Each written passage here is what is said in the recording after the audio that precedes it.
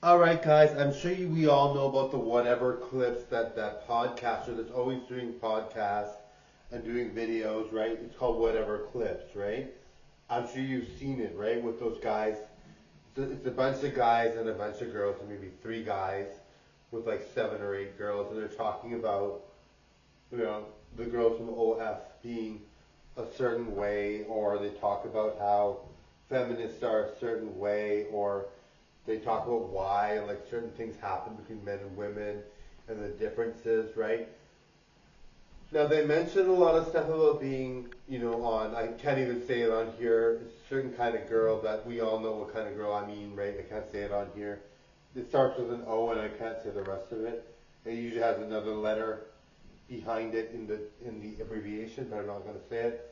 But a lot of those girls are from there, and they say it all the time. But a lot of those girls are from there, and they make all these accusations towards them, and say those girls are not like they talk about how marriage material, like marriage should be a certain way, or women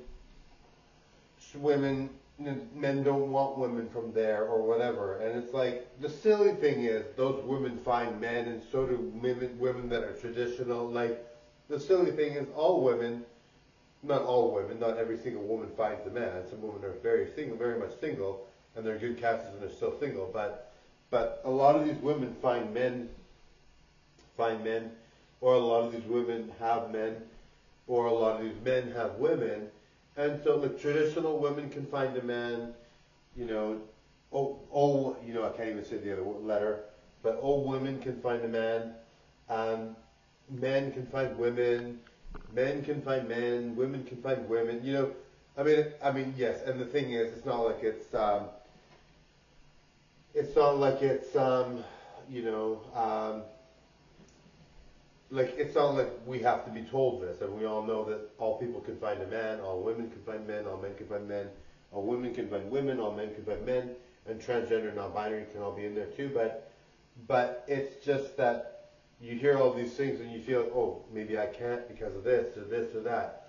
A lot of these videos that you see on these shows or on these podcasts, they're very, very negative. They basically say this person can't find this, or this person can't find that, or there's no way a person like this is going to find someone, or there's no way someone's going to be like happy at like this, or whatever, right?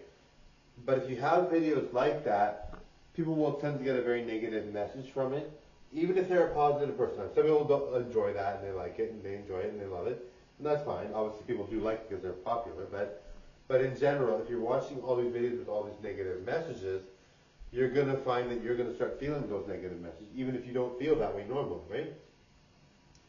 But in general, like, not all women from I can't even say the letter, not all women from that kind of brand of woman, that type, not brand, but that type of woman, not all women from that type of thing are going to have trouble. Not all women that are traditional are going to be married. Not all, you know what I mean? Like, there's exceptions, and I mean, yes, typically, yes, and I think, for the most part, they want you to listen to some of it because some of it is partially true, right?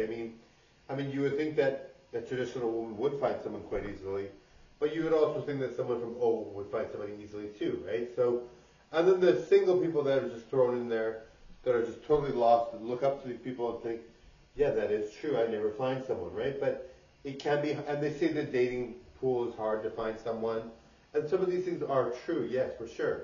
And if you're experiencing it, you know full well that is true. But in general, it's not impossible, and some of these things can be taken with a grain of salt, right? Some people really are chronically single, some people really are having a hard time, and there really is nothing wrong with them, and some of them have given up completely because of these podcasts, right? But in general, we can really keep looking no matter who we are because there are people out there, right? There are people out there. There are enough single people out there for other people, for many people to date, right?